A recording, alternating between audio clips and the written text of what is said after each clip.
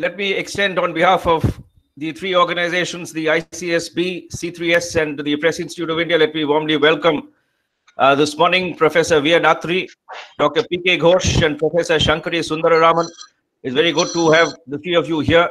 We look forward to the next session and the session after that, which will be chaired by Commodore Vasan.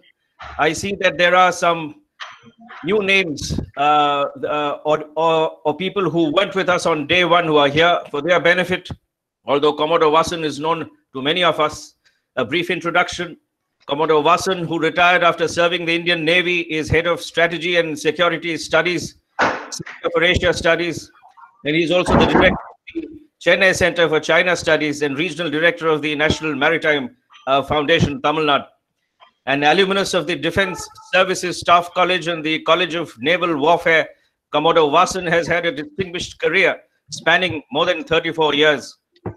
His wide-ranging appointments, both at sea and shore, include command of warships, appointment in the carrier-borne wing of INS Vikrant, command of long-range maritime reconnaissance and anti-submarine warfare squadron, a major naval air station, INS Rajali, and commanded another air station, INS Garuda, on the west coast.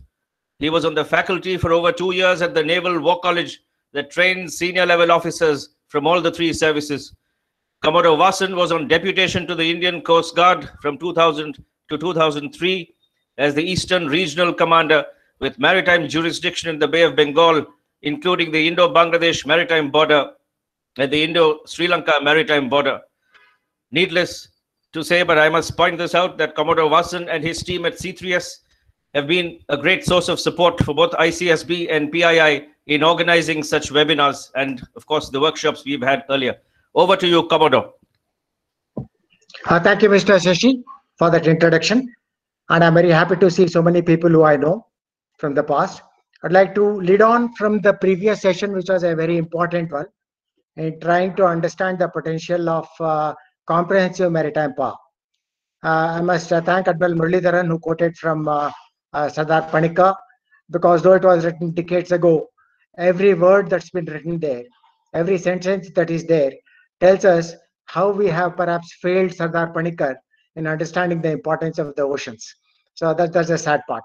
Also, from the previous sessions, since there are a lot of youngsters here, I just would like to make only one point to say that it is not all that pessimistic as was presented, but we are good at acknowledging facts, which is a very great strength of a democracy. What China can do obviously cannot be done by us. We are trying to differentiate between a PSU and a private yard. There are no such differentiation in China. So everybody is told to get on with business and provide targets by in 5 years or 10 years or whatever, which is why where they are. It does not mean that we replicate everything there. There are good practices, and we'll definitely copy some of the good practices that are there. I'm just taking another 2 minutes to reassure the audience here, which also consists of a lot of youngsters who should not feel that all is lost for a maritime India. It is not so. Let me reassure you.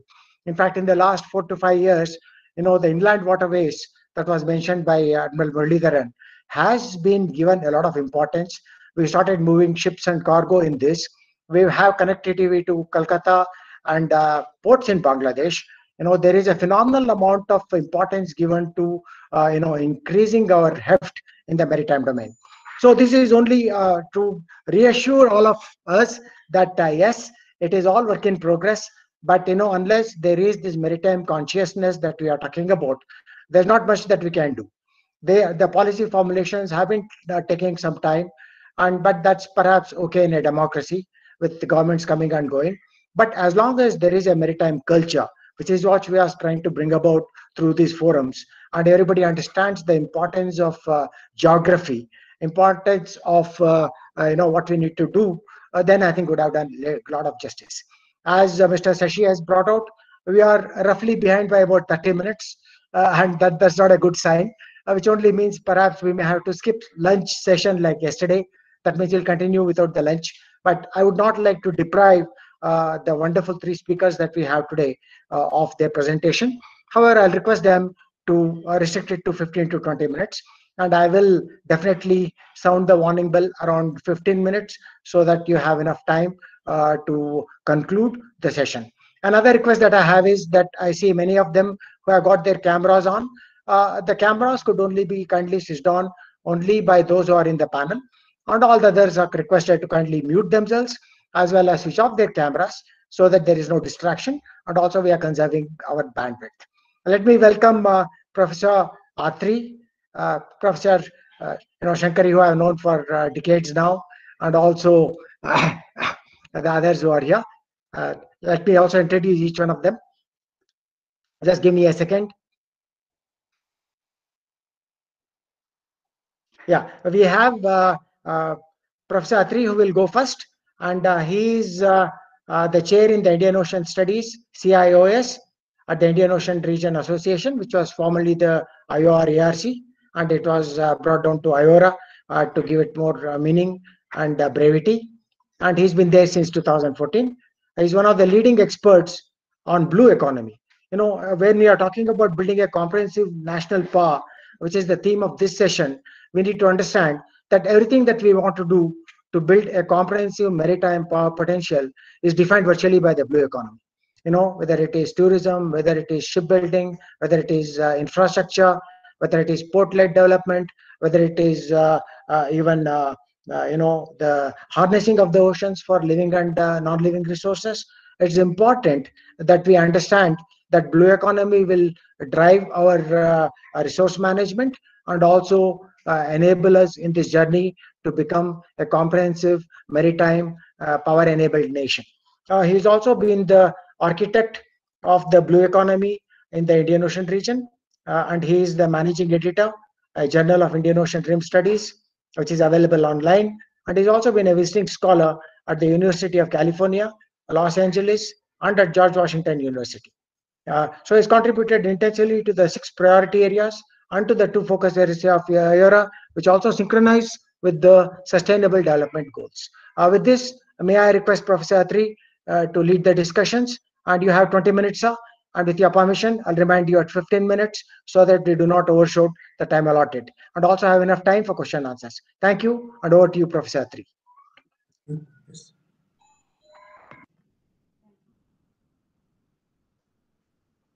Okay, thank you, Mr. Vasan, for this introduction. In fact, it is a great honor to be with you, and I have been listening most of the presentations since yesterday, and I'll be trying to build up my lecture in 3 phases. One is basically, I must admit that I am an economic philosopher, philosophizing the paradigm shift, you say. So that basically, let me take all of you back to the Structure of Scientific Revolution, a book which was published by Kuhan, a philosopher, in 1969, where he talks about the nature of scientific revolution and why there is a paradigm shift.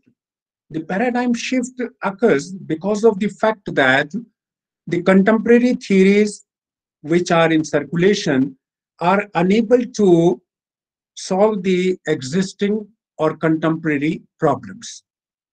So in that context, if I go back, the paradigm shift has started long back, sometime in 1960s. I have been studying this blue economy since 2014. Before I joined as a chair in Indian Ocean Studies, I was called by the MEA, Ministry of External Affairs, Government of India, New Delhi, and the Joint Secretary there asked me a question, Professor Atri, IORA is focusing on blue economy since October 2014. Will you be able to manage it? And at that time, or even today, I share with you, if you talk to at least 10 economists, 7 or 6 of them will say, no, we don't know what is blue economy. So in that context, basically,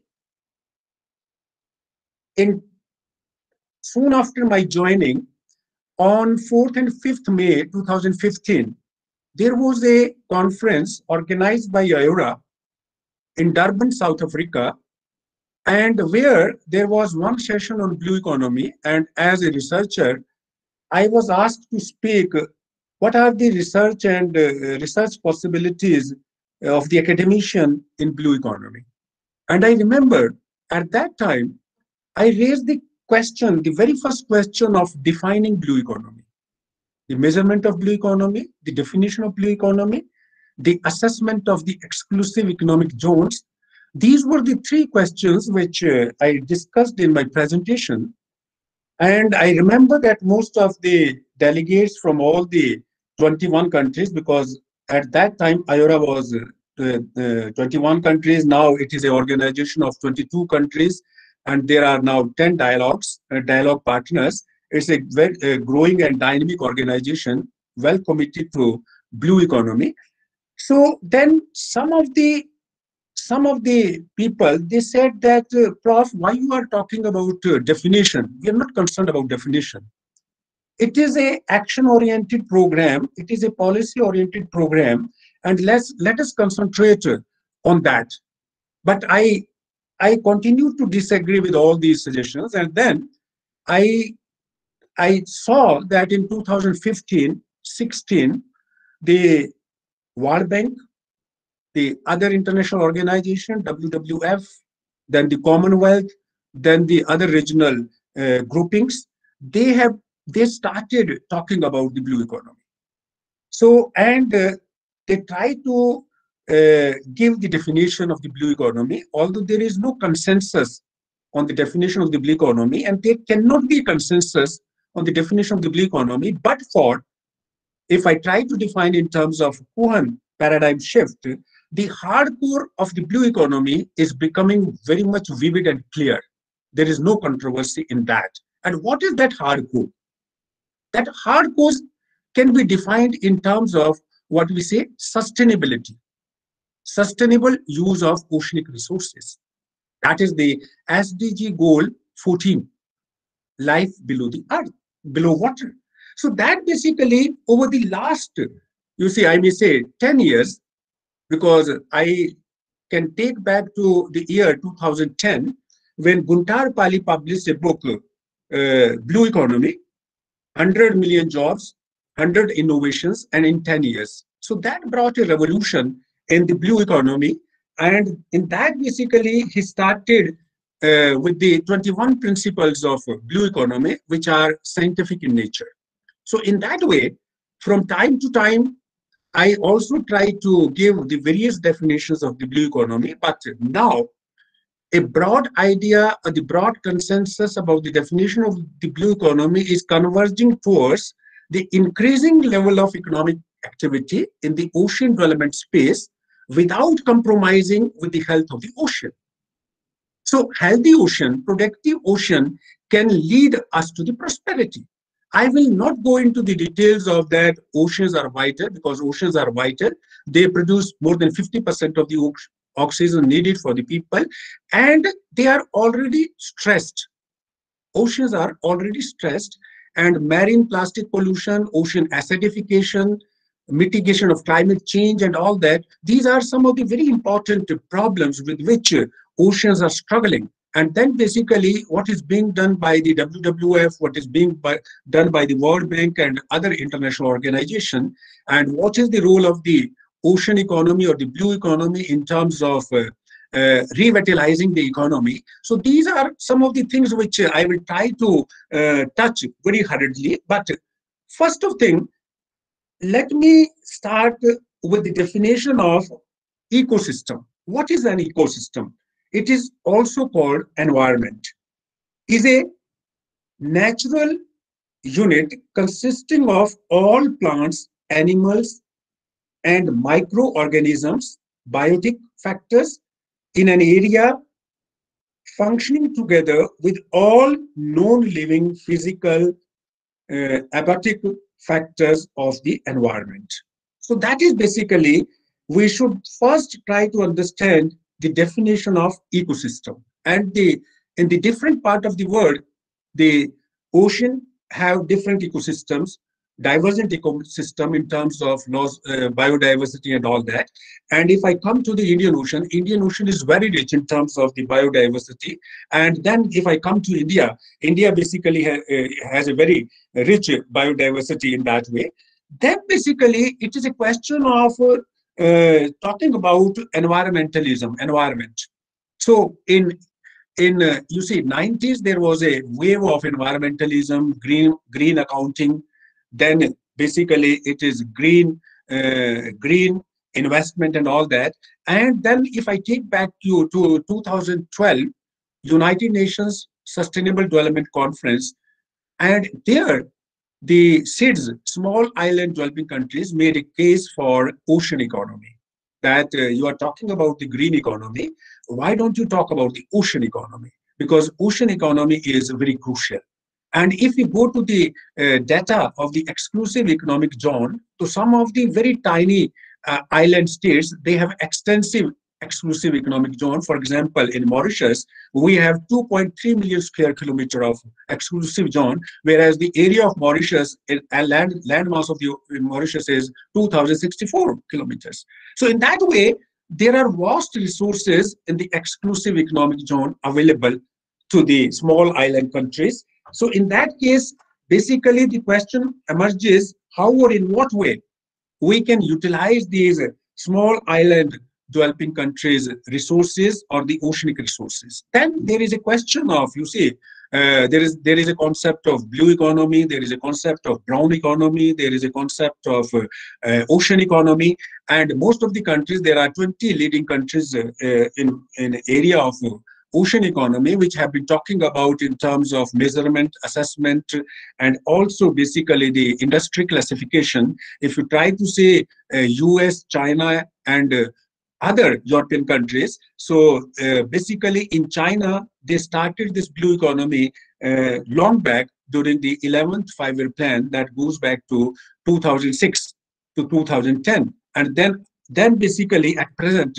the share of marine economy, they call, or the blue economy or the ocean economy in Chinese GDP is greater than 10%. And it provides employment to more than 30 million people. So that basically is the data part, which I will be covering later on. But now, being a chair in Indo-Ocean Studies, I must try to tell you what we have been doing in IORA since 2014. So basically, the first conference on ocean economy, prior to the adoption of blue economy as a cross-cutting issue, when Australia was the chair, that was organized in Bangladesh in September 2014. After 1 month, in October, there was the COM meeting in Perth, Australia, when Australia was the chair. So in 2013, women economic empowerment was adopted as a cross-cutting issue. And in October 2014, IORA adopted blue economy as a new paradigm shift, economic paradigm model for ushering an era of prosperity for the benefit of the people in the Indian Ocean region. And all the member countries agreed to that. So then basically India was the chair of IORA in 2011. The India's contribution is significant in identifying 6 priority areas of IORA, that is in terms of maritime safety and security, fishery, this trade and investment facilitation, fisheries management. Then there was tourism and cultural exchange, science, academic, technology. So these were the 6 priority areas which were identified when India was the chair, and that was the start of basically doing the things systematically. But even before that, when IORA was established in 1997, member states have been talking about environment, member states have been talking about the marine economy, marine resources, all those things were there in the discussion. Then basically, we had 3 core group meetings, 3 ministerial conferences on blue economy. First was held in Mauritius, the second was held in Indonesia, the third was held in 2019 in Bangladesh. during these Blue Economy Ministerial, we focused on the commitment to the blue economy. So, and then we also identified certain sectors in the blue economy, and shipping and port and shipbuilding.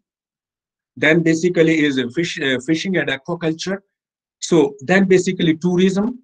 So there were six areas which we identified under the blue economy, and in that case, basically at the world level, basically the issues were raised regarding the inclusion of lakes, cities, and other seas. That is, I'm referring to the very important conference on blue economy, which was held in November 2018, in which I made two presentations. So there, the United Nations Special Envoy, Peter Thomas, basically talked about linking this blue economy to the cities, to the coastal areas, as well as to the climate change. And now, basically, very recently, I submitted a paper, The Case of Blue Economy for the Landlocked Countries. So there also, basically, in terms of UNCLOS regulations and articles, I try to show that the achievement of the Global Sustainable Development Goal can be done only if we try to include the landlocked countries also. Now, if you take it to South Asia, in which there are 8 countries, and there are, 3 or 4 countries, for example, Afghanistan, Bhutan, Nepal.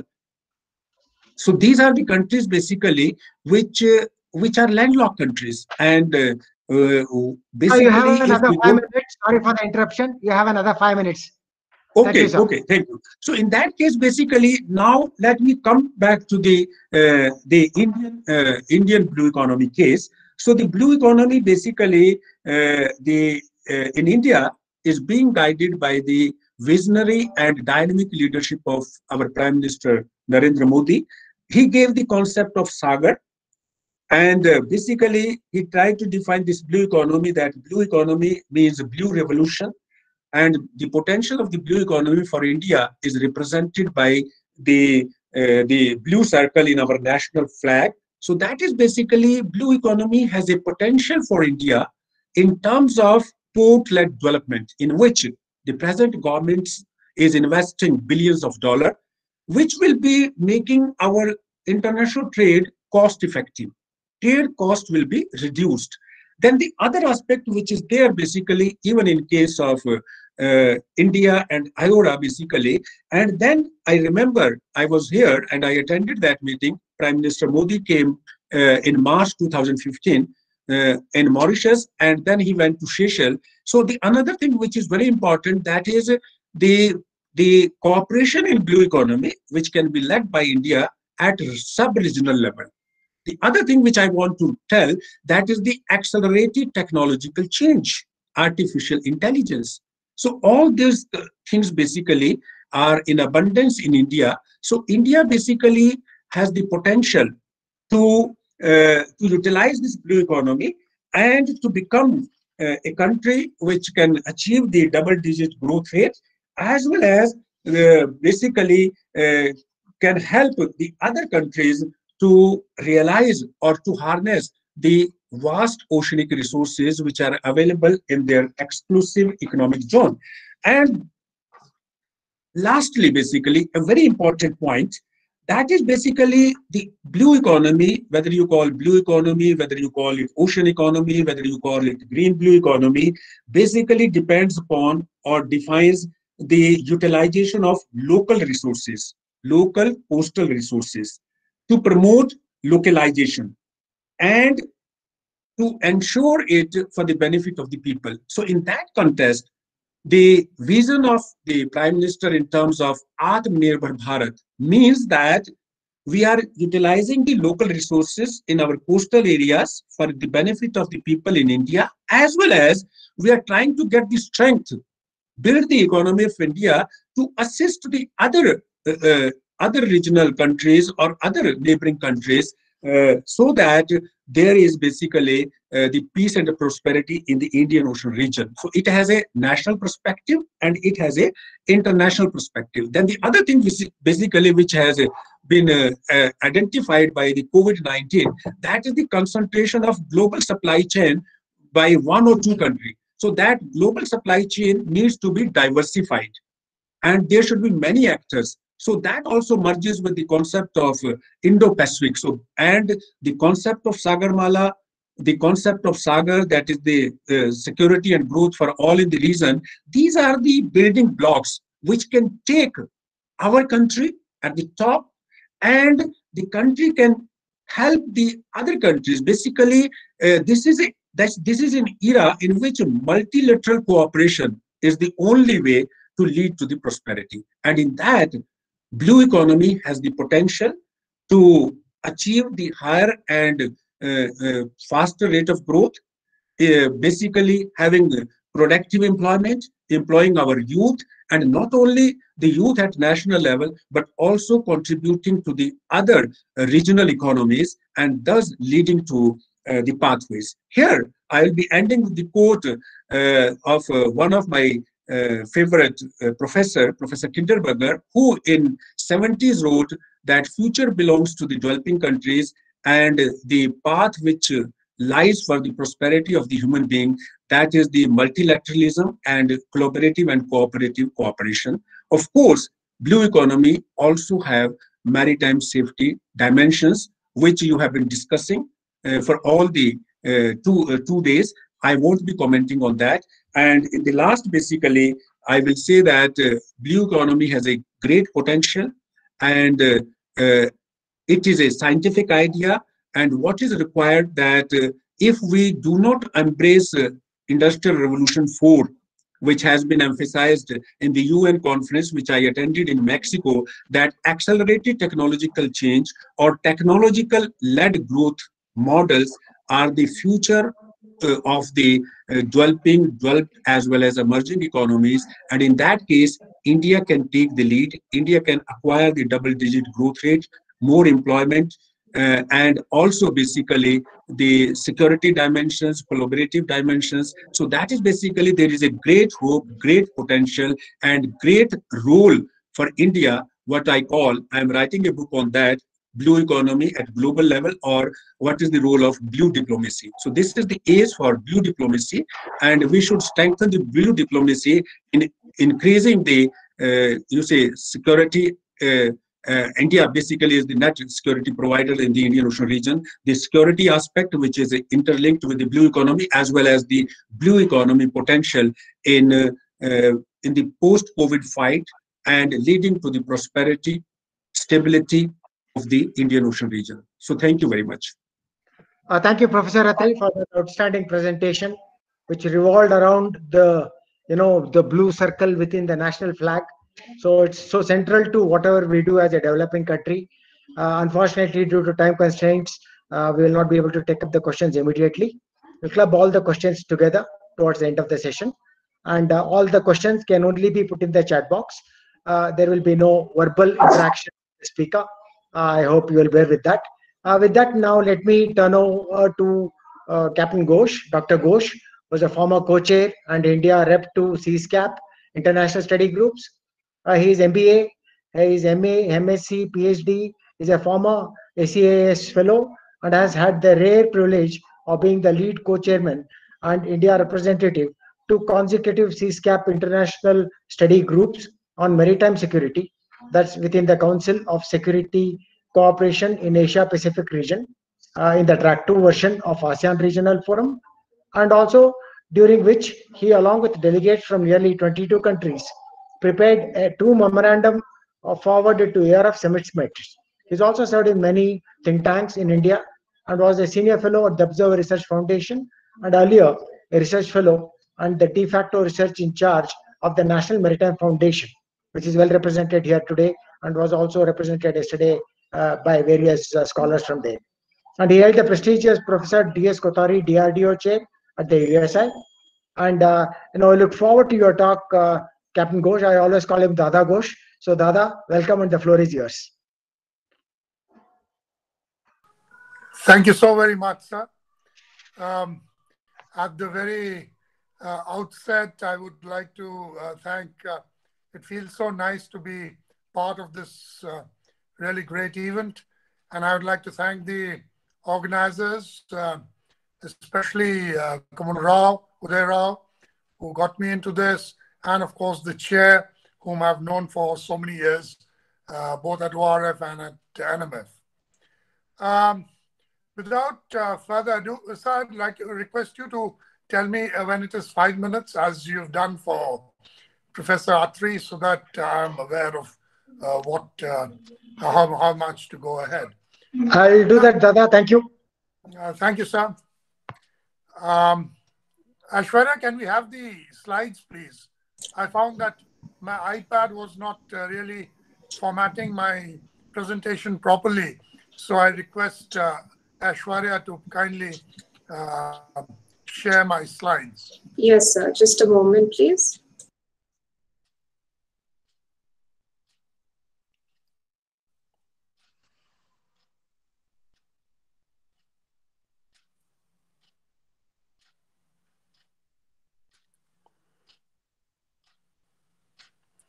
Yeah, thank you. So I'll be speaking on Sagarmala. Some things of Sagarmala I've been tracking since long, and how big and how incredible this project is, I'll be trying to get across to you. Since this event is looking at China to a large extent, I will also introduce the Chinese element, in the sense that how do we compare with them. I'll also get into what is the current status of the Sagarmala, because that's what I've been asked to speak on. And there's not much literature available on this, but through RTIs, etc., we have been trying to get the current status. So I will be speaking on these. Now, what was the aspect which really led us to this huge program? I'll not speak too much on the ad nauseum statistics that is usually brandied about, the 7,500 kilometers coastline for 14,500 kilometers of navigable waterways, 95% by volume, 70% by value of Indian exports by sea, etc. But what is important is, next please, what is important is that our efficiency is, if I may use a word, rather bad or rather abysmal. The turnaround time for India is about 2.5 days. This is 2018-2019 figures. And the global average is 1 to 2 days. And of course, in ports like Mundra and Gangavaram, it is about 2 days, but that's not really good enough. So 87% of our freight goes by road or rail. And if you see, what is the reason why it goes by road and rail? See how expensive it is from this slide. How really expensive it is. Road rail, in fact, is one of the most expensive. Waterways is cheapest, but only 6% of the Indian freight goes by waterways. In the case of China, it is about 47%. Now, there is a bit of a dispute regarding this figure, because I also found figures which said that's about 40, and one more figure which said it's about 38, but I have put 47%. That's why I've highlighted it in red. Japan, 34, and US, 12.4%. Now, if you see this, our rank in the World Logistic Performance Index is a lowly 35th. And that is why, in terms of efficiency, cost, sustainability, safety, we pay very high costs for our services. Now, this is the reason why we thought of Sagarmala, and the vision was this next. The vision was essentially to reduce these logistic costs. Now, reduce the cost of transportation, reduce the essential logistic cost, and for domestic and international trade. And this is the thought process which went behind it. It was originally mooted in 2003, but it finally came about in 2015. And in this, the government plans about 6 new ports across 5 coastal states, and it is going to be married to an extent with the Bharatmala, which is the road network. Now, come next, please. Now, what are the pillars of Sagarmala?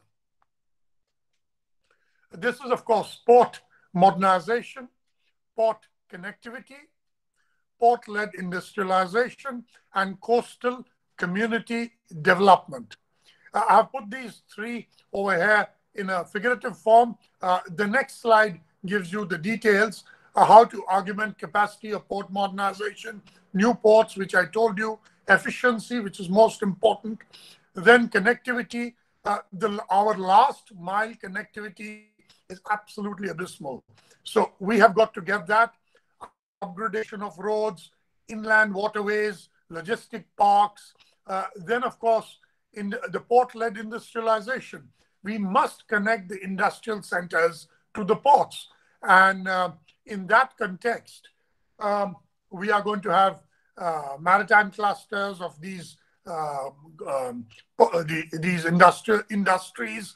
I'll be coming to that slightly later, and SEZs, etc. The other thing is we have not forgotten the community, skill development for the coastal community, coastal tourism, development of fishing, etc. Now, this is very important. Next, please.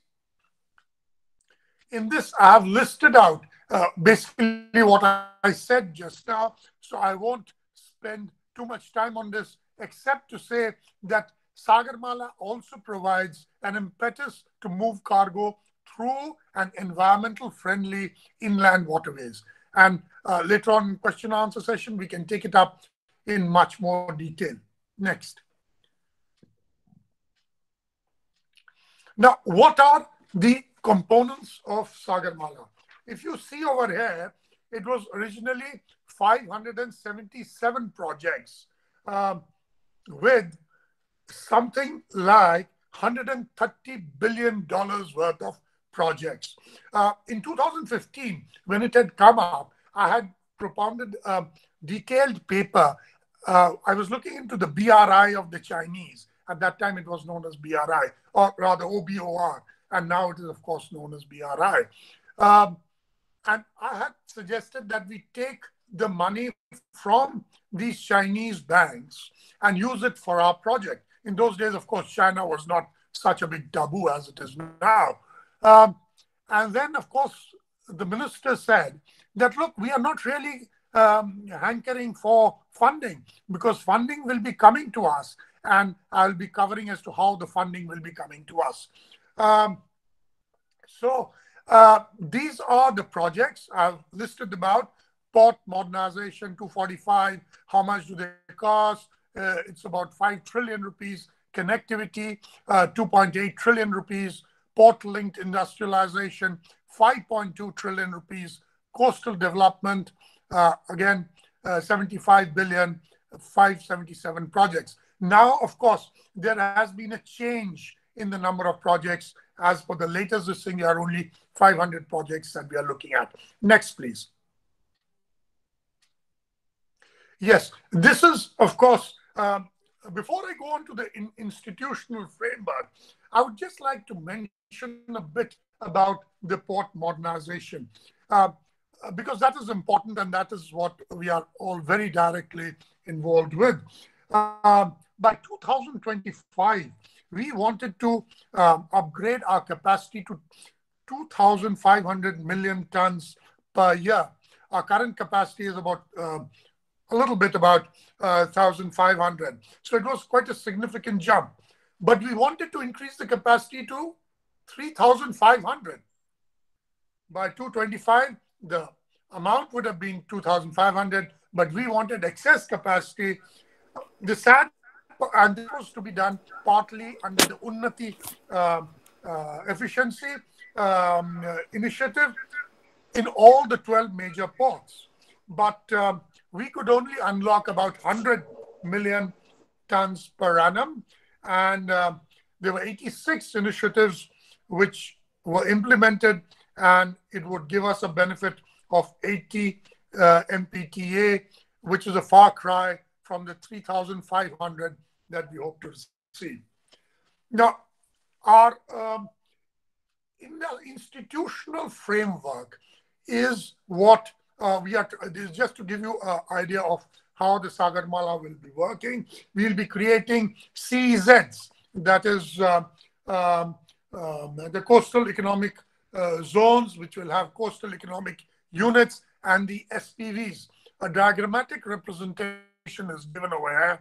If you want me to go into greater details, we can discuss it during the question hour period, but I'm not going too much into details of this. But this is generally, and all this is going to be closely coordinated with the state Sagarmala committees and the state level SPVs.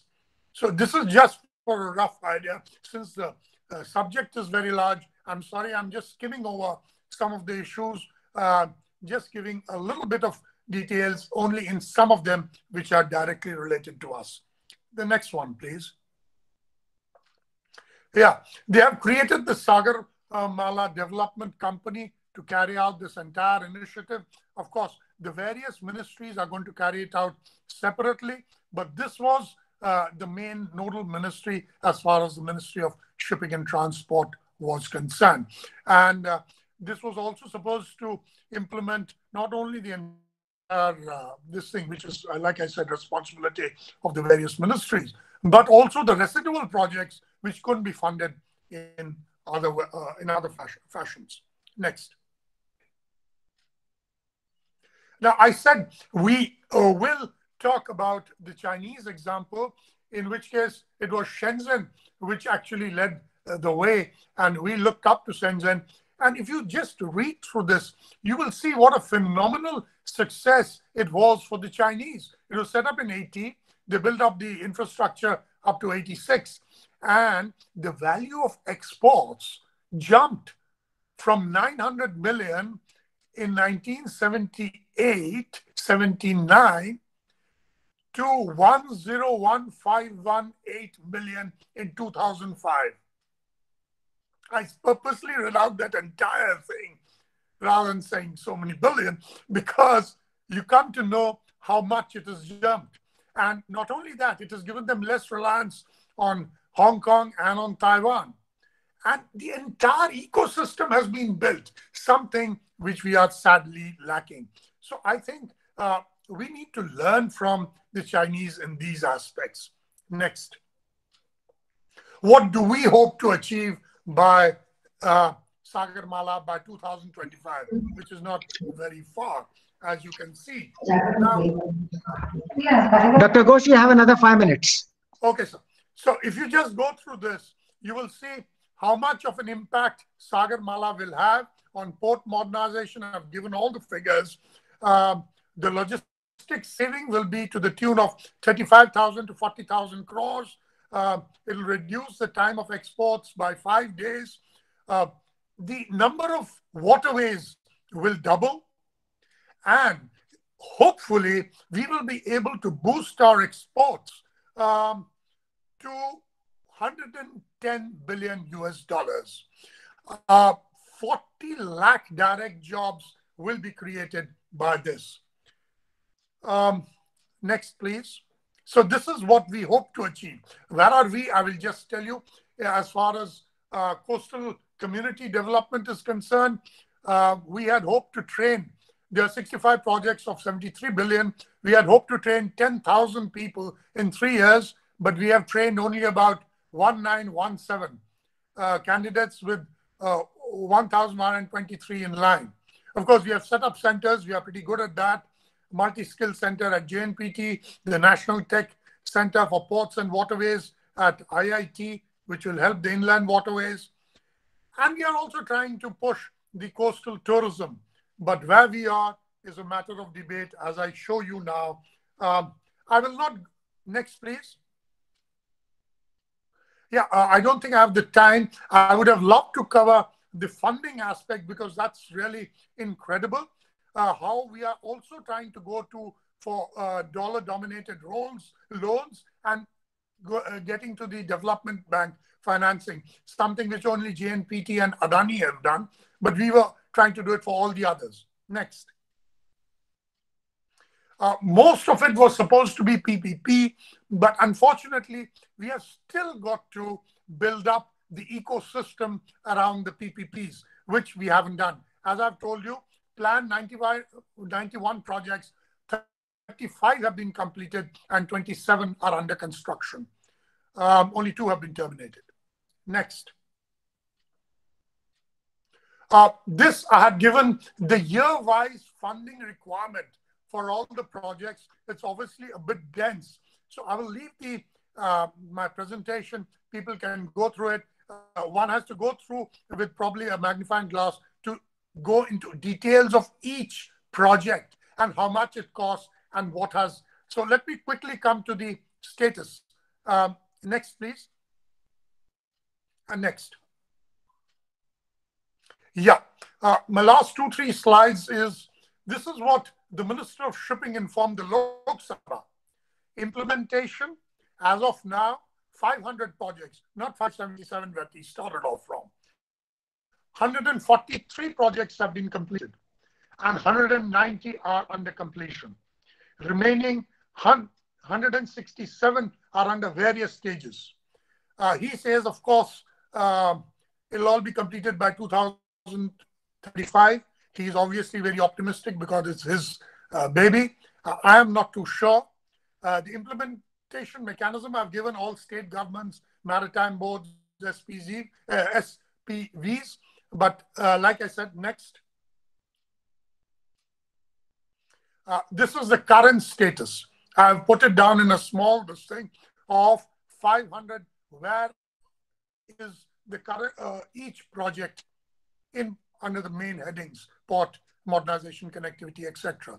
This I have given. This is the most important slide, so to say. Unfortunately, I can't keep it on for long. The next slide, please. Yes. Now, really speaking, as per business standard, this is another of a, I won't say lame duck, but a hobbling duck, and only one project have been completed since 2016. 80 projects worth, remember, 140 completed, 212 projects are still left. They are facing considerable problems with respect to land acquisition, and the RTI on the matter says the data is not available. In fact, the Karnataka High Court has stayed the phase 2 of the Karwar port. So things are not as hunky-dory as one would like them to be. My last slide is, I just thought I will speak on the disadvantages. Next one. Another aspect which has come up again and again is that there is a strong movement that is being created saying that it is damaging the humane and sustainable perspective in coastal India. And it is generating a lot of ecological problems.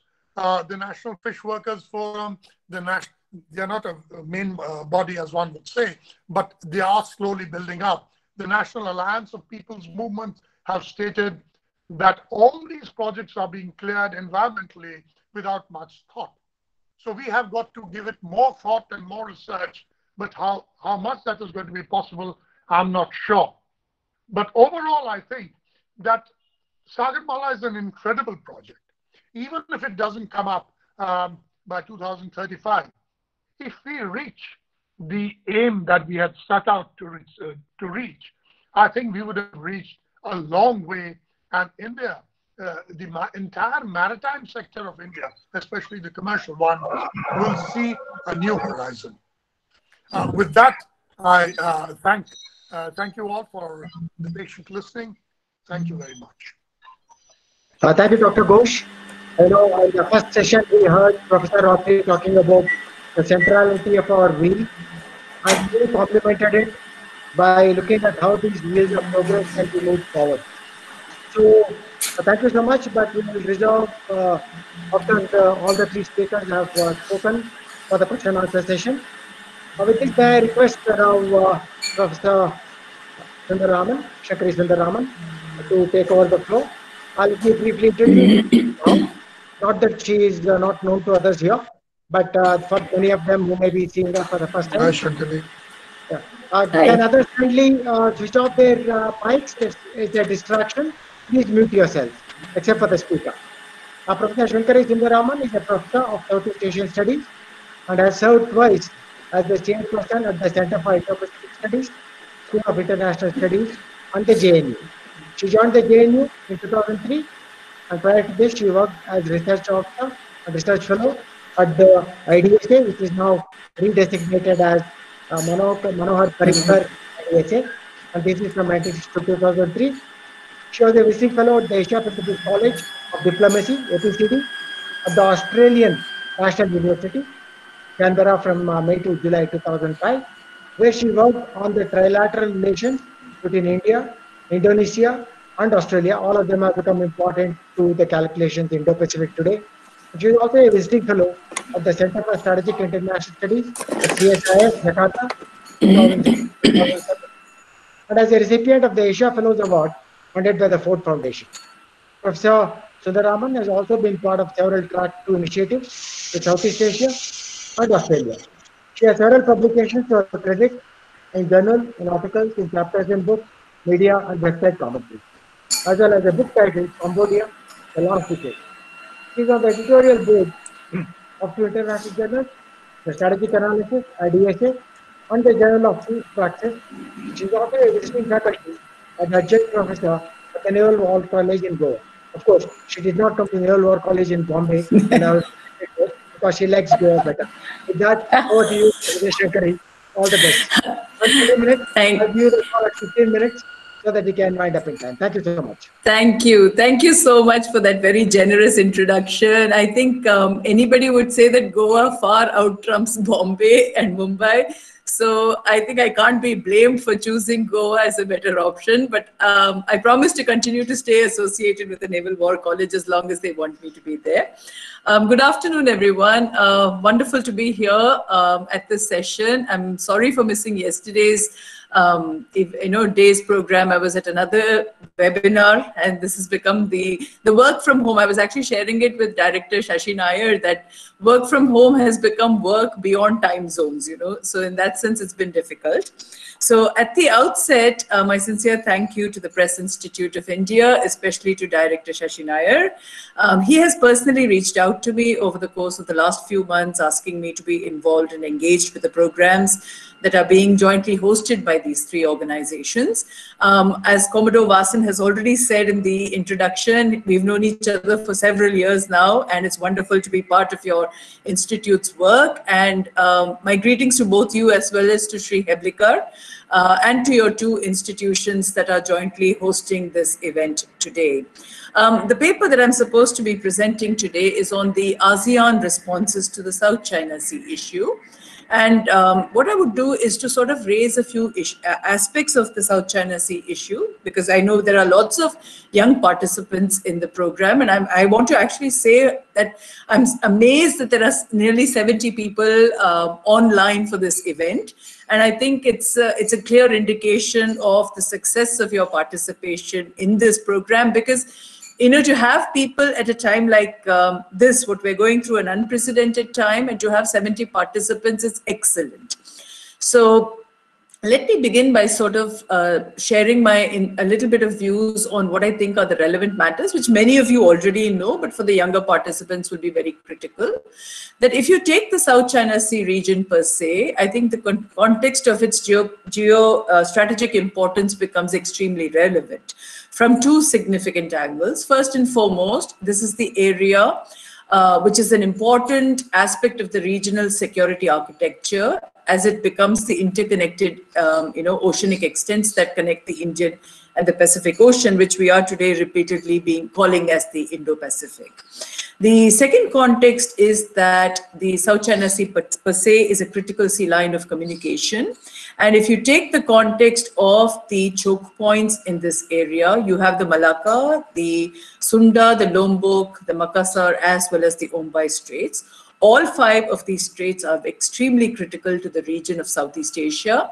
And even though we are looking at it as the Indo-Pacific, the context of Southeast Asia's relevance, which is why I chose to work on ASEAN's response to the South China Sea conflict, the context of Southeast Asia's relevance remains excessively critical for us in the region.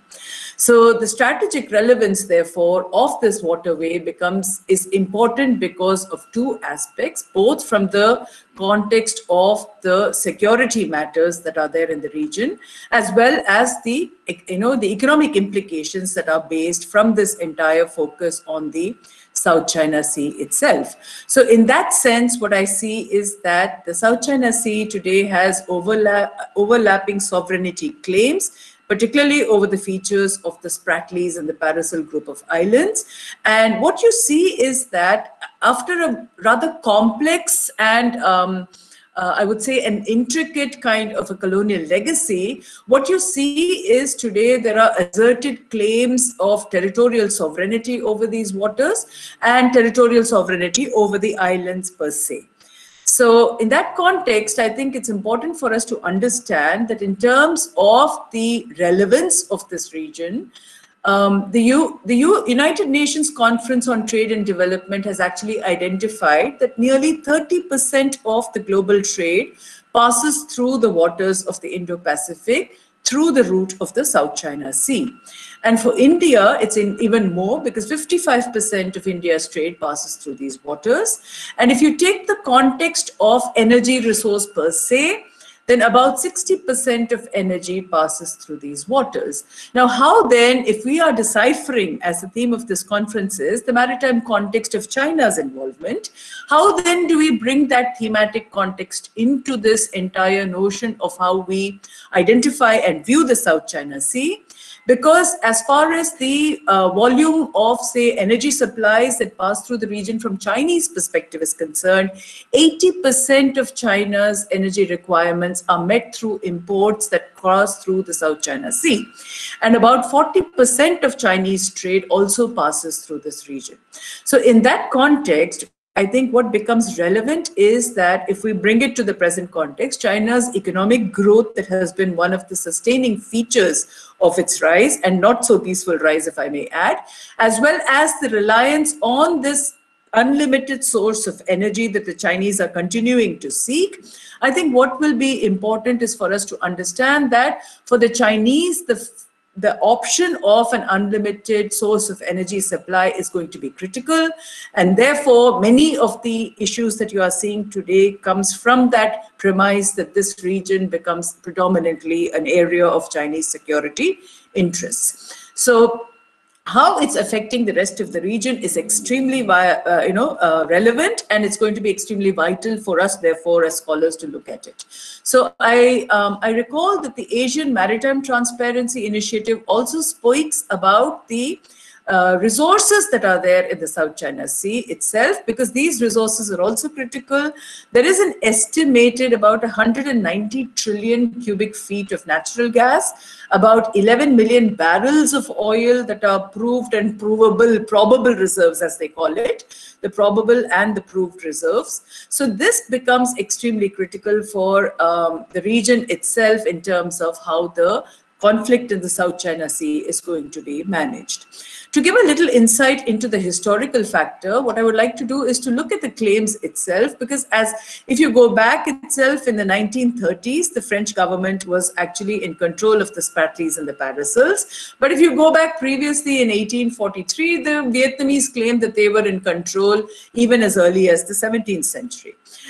So it is interesting to see this entire context that, this 1843 is when they were actually discovered, but Vietnamese claims go back to the 17th century. So if you take the for me, the clear-cut evidence that I would sort of rely on is from 1939, when the Japanese Imperial Army actually occupied the South China Sea islands as a part of their measure in their occupation of Southeast Asia during the war.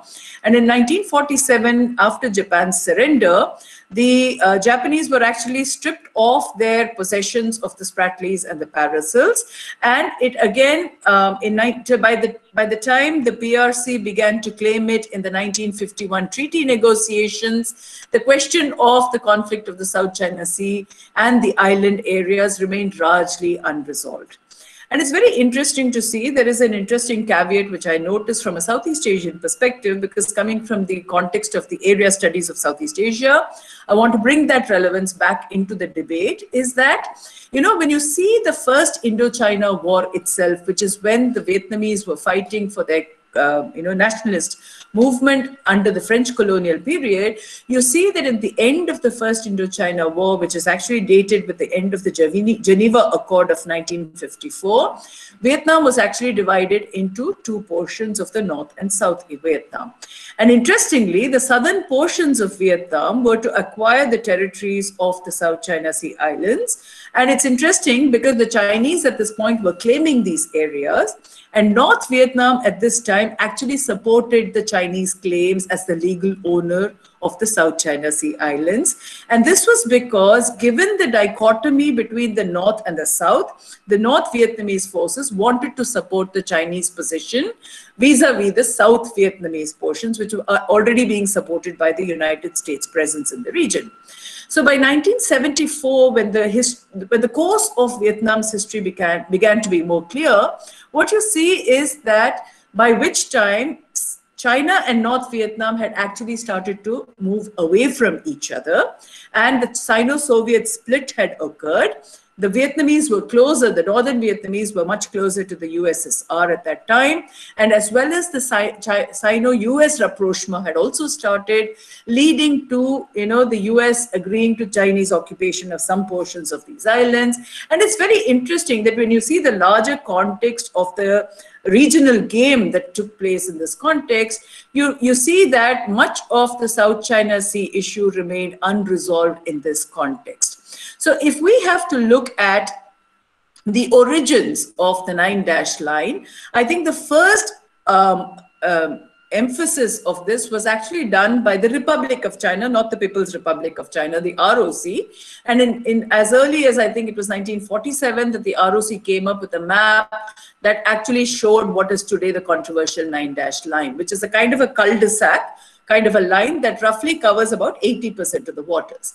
Now, if you also take the context of the claims by other ASEAN countries, let me say that as early as the later half of the 70s, the Philippines and the Malaysian states started to claim islands in their own region. And this became even more concrete after the 1982 UNCLOS, because on the basis of UNCLOS, I think two countries, that is both Malaysia and Brunei, began to look at the South China Sea as the islands of that region as their own areas.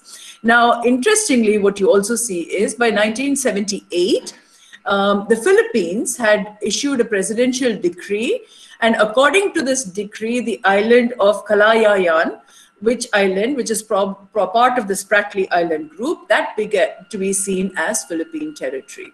Now, Brunei also has a claim to what is known as three areas, that is, I think the Louisa Reef, the Owen Shoal, as well as what is called the Rifleman Bank. Now, all these three are claimed by the Brunei government as part of their territory. But it's interesting that none of both Brunei and Malaysia, however, claim it. And of course, the Vietnamese also have a large claim in the context of the South China Sea, both in the Spratlys and the Paracels. Now, why does ASEAN therefore fit into the context of the debate? I think there are two ways in which we can assess the ASEAN role in the context of the South China Sea debate. The first is that there are four countries that are basically claimant states, as I've already said: Brunei, Malaysia, Vietnam, and the Philippines. And there are three other countries that are, I would say, Singapore, Indonesia, and Thailand, for example, which are non-claimant countries of the South China Sea. But the efforts of these three countries has been to try and broker an honest kind of a peace, play the role of an honest peace broker, I would say, in the context of the conflict. And if you take countries like, for example, Laos and Cambodia, I think what you have seen in the recent, about the last decade or so, is that these countries have moved significantly closer to the Chinese position. And what you see is that these countries have actually not allowed for, particularly Cambodia, have not allowed for any kind of a movement to take place in terms of a resolution. Professor Shankar, you have another 5 minutes. Sorry to interrupt you. You have another 5 minutes. I will, sir, can you please give me a few more minutes, because I have a couple of points which I really want to raise. I'll wrap it up in about 7 minutes time. All right, 7 minutes. Thank you. So, thank you. So what I want to just point out is that in terms of resolution, what has been ASEAN's efforts, I would say that the first concrete effort at resolution came at the 25th ASEAN ministerial meeting in 1992. And the focus was at that time to have an international code of conduct over the South China Sea, and also to ensure that its resolution was based on the Treaty of Amity and Cooperation and broadly within the framework of the United Nations Convention on Law of the Sea. So where does the question therefore stand? I think for almost about till 2002, I'm going to wrap it up very quickly so that I can take some of the issues in the question and answer given the time factor. So until 2002, I think broadly, this was the strategy that the ASEAN followed, that repeatedly the emphasis was on moving towards a regional code of conduct. In 2002, you see that China and ASEAN actually drafted what is called a declaration on the conduct of parties in the South China Sea. And this declaration was one of the eventual processes that has still been in a limbo, because from 2002 till about a decade later, that is by 2012, it was supposed to be formulated into what is called the a binding code of conduct. However, the most critical year has been 2012, because in the 2012 ASEAN summit, they were not able to pass a joint communique because by then the Chinese had actually managed to split the ASEAN almost into what you call the salami slicing of ASEAN, as they call it, where Cambodia became reticent about passing any resolution that would be carrying anything against the Chinese in terms of how it would happen. So the concrete years, in my view, are 2012 and significantly also in 2016, when the Permanent Court of Arbitration actually came up with a resolution on the Philippines having gone to the PCA, which ruled first and foremost in favor of the Philippines, and more importantly, it ruled that the context of the Chinese claims on the basis of historicity does not actually prevail within the context of the international legal space. So that itself, I think, has been very, very critical a factor. Now, if I come to the 6-point agenda per se, I think there is an important factor that the agenda, I will just quickly say what is the agenda, and 3 of the factors are very important. One is fully respect the universally recognized principles of international law, particularly under the UNCLOS. The second is the question of exercising self-restraint and non-use of force, which I think those of you who are following the events in the region will already know that is not being adhered to at all, particularly from the Chinese side. I think the third context is the whole issue of a peaceful resolution of the entire context. So nearly 2 decades after the signing of the what you call the DOC, where do we currently stand? I think even though it's been 2 decades, there is no movement forward on this entire context of a binding code of conduct. Now, the critical aspect of this binding code of conduct was that the binding code of conduct was supposed to move towards what is called a single draft code of conduct, which has not happened, because the single draft code of conduct has actually, what it has thrown out to most of us is the fact that there have been several areas on which the Chinese as well as the ASEAN states have not been able to come towards any kind of a resolution. context, therefore, in terms of, let me come to the recent ASEAN summit so that I can conclude with that and the ARF meeting. So it is very clear that over 18 years, the context of moving forward on the single draft code of conduct has actually not met with much success. So in June 2020, when the 36th summit of the ASEAN has actually taken place, one of the binding factors which I think has stood out very clearly as far as the South China Sea is concerned is that this year's joint communique actually very clearly highlighted that all 10 members of ASEAN are actually in favor of resolving the conflict according to the principles and tenets of the United Nations Convention on Law of the Seas. This itself has been a huge step forward as far as the ASEAN countries are concerned, because given China's salami slicing of the region, I think what ASEAN has been able to do is to finally come out with one version of a communique where all 10 members have agreed to this in the context of the South China Sea. Significantly later in August 2020 also, the ARF meeting has clearly again identified the question of the South China Sea and the COC being the code of conduct being the most important aspect. Now, in terms of this, where does it stand currently? As we've seen during the pandemic, and this will be my concluding point because I think almost my 5 minutes are up. During the pandemic, what we have seen is that there has been a dual strategy as far as the context of China is concerned. What the Chinese have basically done is to, on the one hand, they have used the entire opportunity of the pandemic to further and push their humanitarian assistance to the region. The Chinese have been the most, have done the maximum in terms of humanitarian assistance, particularly for the Southeast Asian countries. Not just the Chinese state-owned companies, but also private firms like Jack Ma's firm have also given tremendously to the context of assistance in the region. On the one hand, this soft power has also been pushed by the Chinese. At the same time, if you look at the kind of aggressive posturing that has happened in the region, there is a duality of approach by which China has played its game as far as the pandemic is concerned. Now, this is a very critical factor because the context of international behavior at a time when a global pandemic is currently underway has exhibited the kind of emphasis that the Chinese are laying to the region in terms of a Sinocentric evolution towards what they see as the region.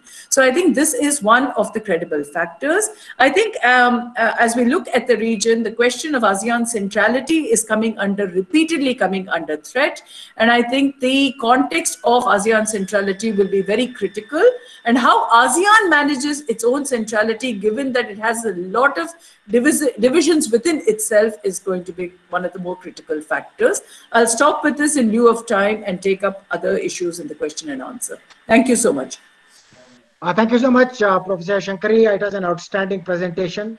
In fact, many in the audience, wanted me to extend this session a little more so that they could hear you. But I'm sure you'll use that opportunity during the question and answer session. So it was an outstanding talk in terms of understanding the relevance of ASEAN. In fact, some people must be wondering as to how we clubbed you along with two other speakers, who are discussing comprehensive national power. But, there were other time constraints. Exactly. Also your availability. But the fact that you brought out makes it very important for us to understand that you cannot have comprehensive maritime national power without dealing with blocks, without dealing with your neighbors, without dealing the dynamics of development ASEAN vis-a-vis China. So thank you so much for this wonderful presentation. With that, I'll throw open the floor for the question answer.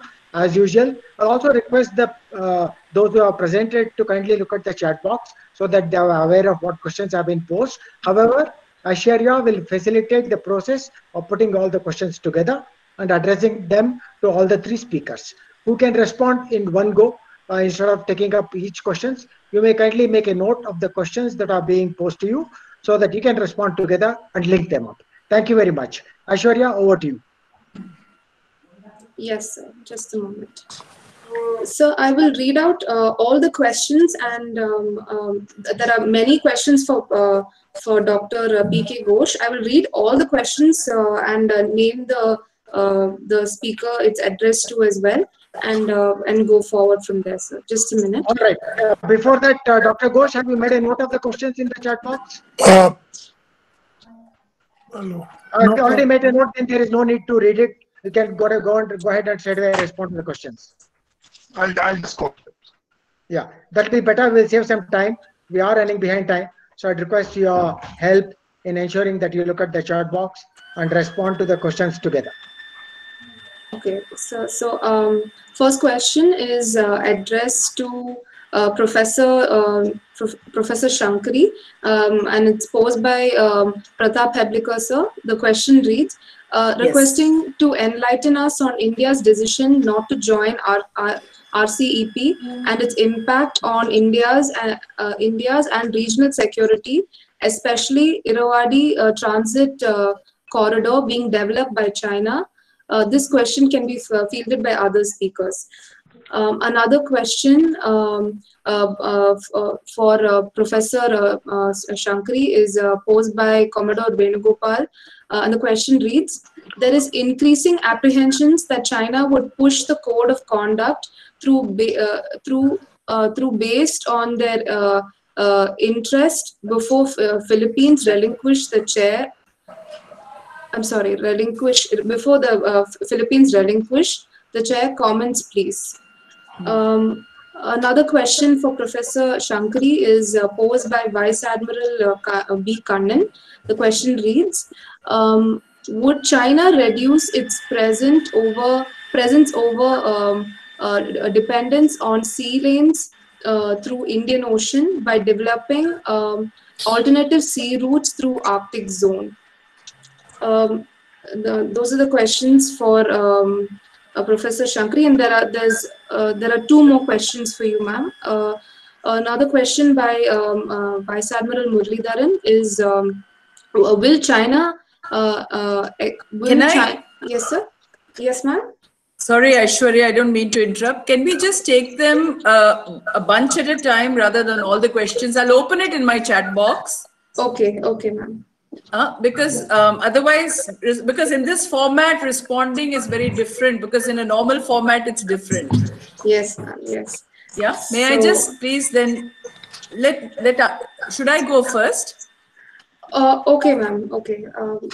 Or should we wait in the same order with Professor No, Atri? I suggest you go ahead and finish it, and then we'll allow Professor Atri and Dr. Ghosh to come in. Because all the questions are already before. Please go ahead. All right, okay. Thank you so much. Thank you. First, foremost, I think the question raised by Sri Heblikar, I think on the China-Myanmar Irrawaddy economic corridor.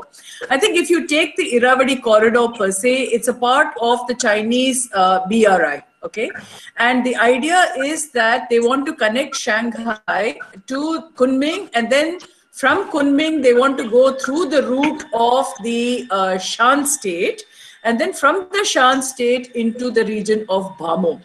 It's very interesting when I look at the Chinese BRI, what I actually find is that it's a reverse of the colonial process, where the colonial powers extended their overland route into China, into inland China, through areas of Burma, and today the Chinese are using the same reverse pattern in reverse to extend their route outside.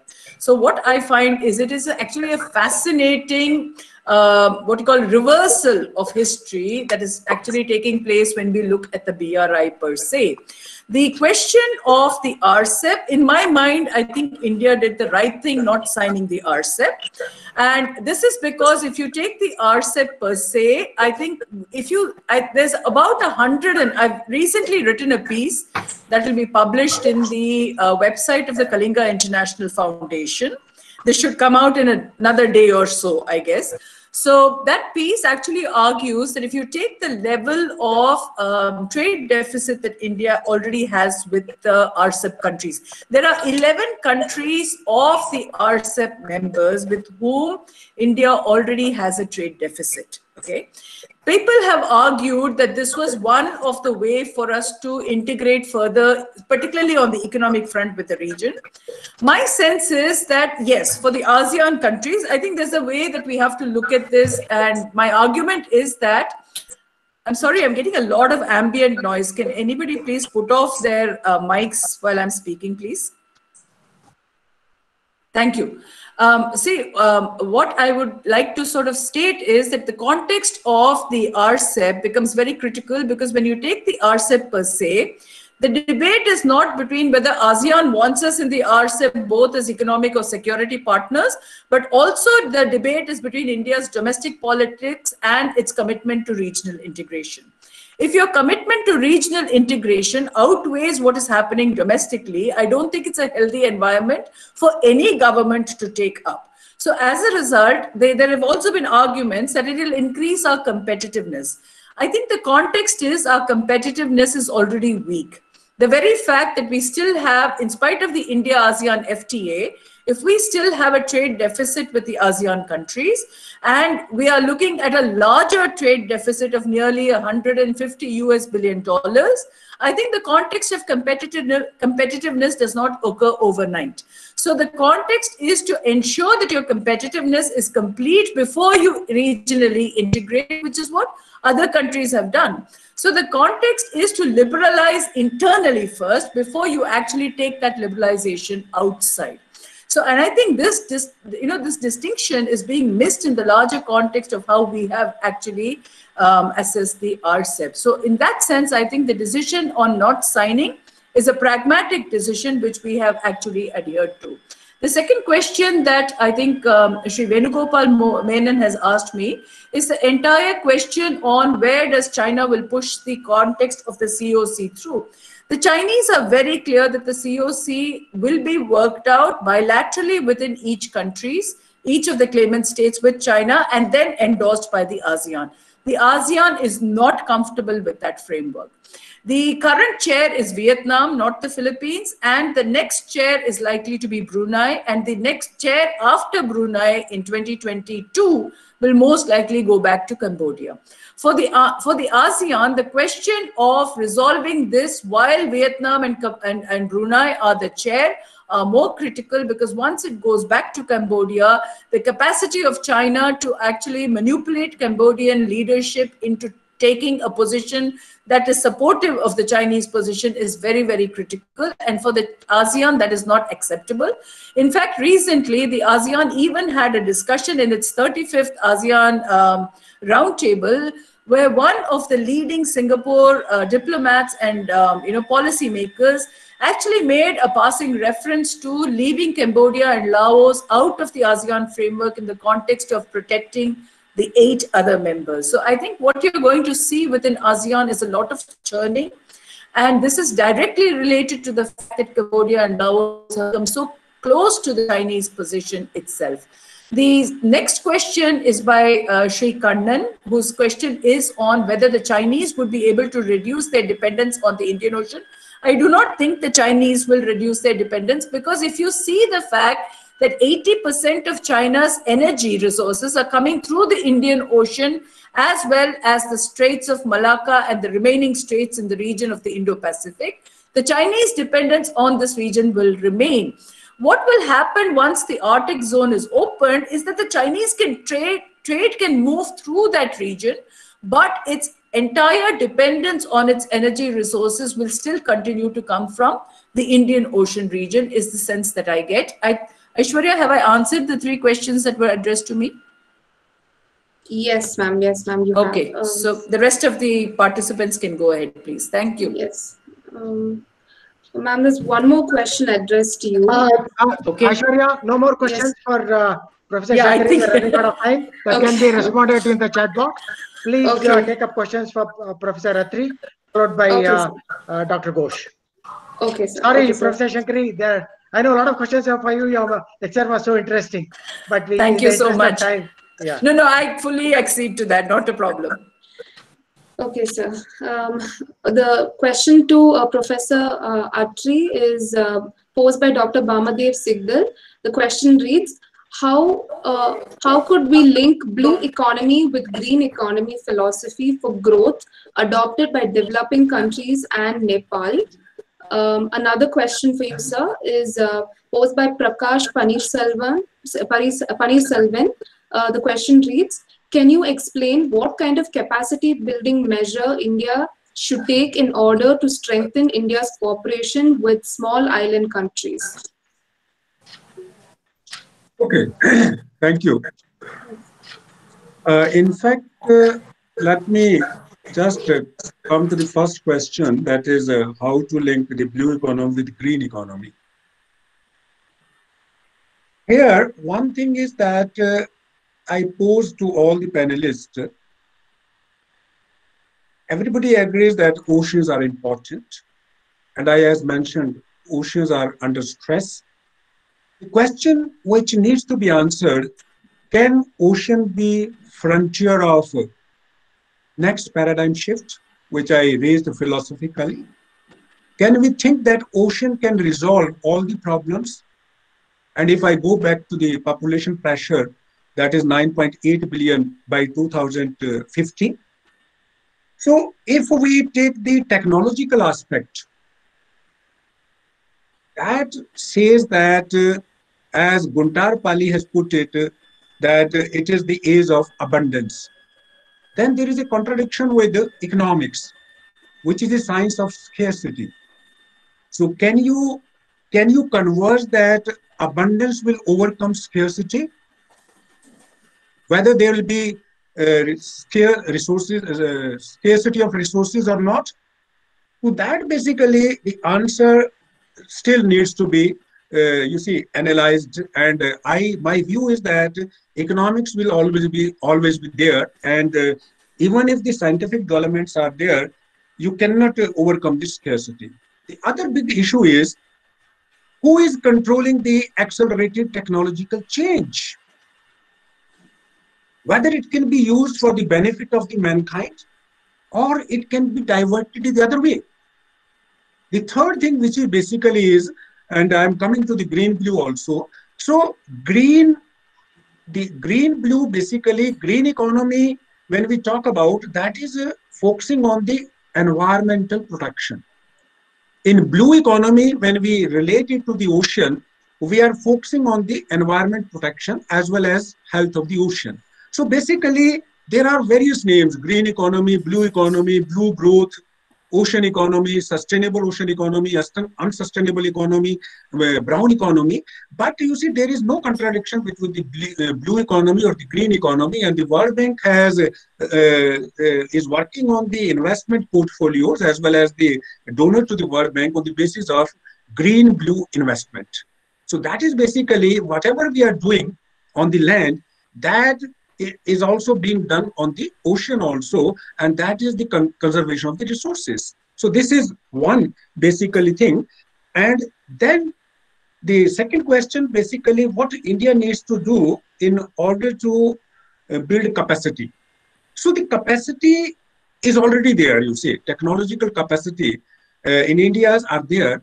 What we need, that is basically the coordination.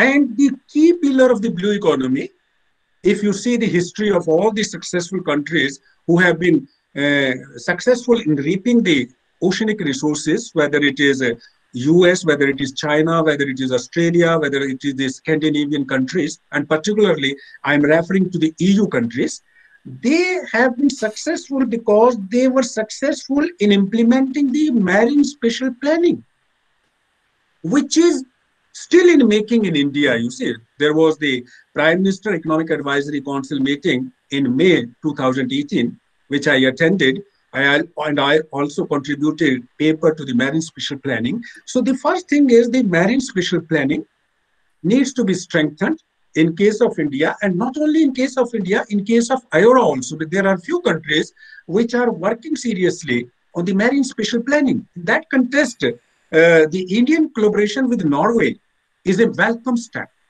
So in that case, you see, basically, India is moving forward in having a collaboration with Norway, which is a very big, which is a very, you see, a positive country, and which have the technology in the use of the sustainable development and the oceanic resources. So that basically should be there. And then the third thing is that, as I mentioned, that the Prime Minister visited the Mauritius, Seychelles, Sri Lanka, and then Bangladesh, then some African countries long back 2015 and 16. So we need to create systems. There are systems of system and their system. So that is basically to create the capacity in India to help the SIDS country. We need to focus on innovativeness. We need to focus on systems thinking. So that is the thing which basically I am focusing on, systemic thinking for the solution of the global problems. You see, basically most of the problem in ocean economy or the green economy or the green blue economy or the blue growth are transboundary in nature. Whether it is the ocean acidification, whether it is climate change, whether it is the plastic pollution. So in order to solve the, global issues, we need to adopt systemic thinking. And the systemic thinking is the blend of the natural scientist as well as the social scientist.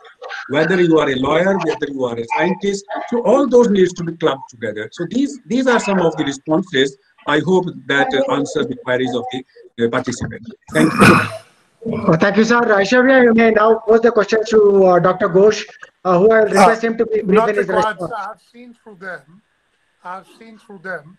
I'll answer them. But before that, I just wanted to make a comment. Shankari's excellent presentation, which was absolutely brilliant. But what she didn't mention was that there have been other efforts at conflict resolution at the South China Seas. In fact, I headed a delegation to all the claimant countries except Brunei in trying to resolve the issue. And of course, nothing much came out of it, obviously. But what did come out of it was the COC. And in fact, the COC draft came to us first when we were, much before it was released to the public. And then we discussed it. But that's another story. And this is not the reason why I am on this seminar. But we could go on that. But excellent presentation. Professor Shankari, the right to respond could be exercised during lunchtime, with your permission. Okay, fine. Okay, no, yeah. So, Dr. Ghosh, please keep your responses brief. We are way behind our schedule. I know I don't have much time, so I will not go on to a lengthy. But I'll quickly mention, firstly, Admiral Kannan's question about the internal waterways, which are in many ways drying up. And absolutely, I entirely agree with you, sir, that we have to maintain the internal waterways. And there has been a lot of effort in this, a lot of effort. And in fact, this should be clubbed with Admiral Ganesh. It's very nice to see you over here, sir. Ganesh's question about the rivers not being perennial in many places. That is precisely one of the biggest headaches. And, certain sections of the river are only navigable throughout the year in some of the rivers. And of course, dredging is a very big problem. So upkeep of these waterways is a continuous process which is going on, and the government is aware of it and is looking, and many of the projects deal with this, in fact, even in Sagarmala. A lot of money has gone into this. So this is, now how does it help the landlocked states? I think it helps. If you look at Shenzhen, these SEZ that came up, apart from the fact that its own economy is booming, I think the entire economy of the country is booming. And mind you, the Sagarmala is in many ways not only trying to develop, of course, it is developing the ports and what all I've told you, but it's helping the country's economy. So please don't think that this is only a coastal effort. Of course, all the money, all the projects are going into the coastal effort, but Bharat Mala takes it on to the entire network of continental roads, if I may use the term. So there is a lot of reservation by some people about, well, what does Jammu and Kashmir really, or let's take what does Rajasthan benefit from Sagarmala? The entire economy of the country benefits from Sagarmala. And like we have seen the statistics of how much of our trade goes by sea, etc. So if the trade is increased by $110 billion, I think the country benefits. So this is my point.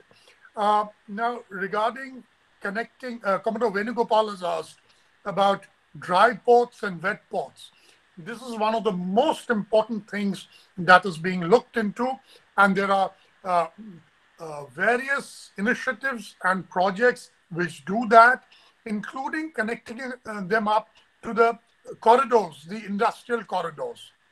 So the impetus is being provided. A lot of money is being generated for as funds for these projects.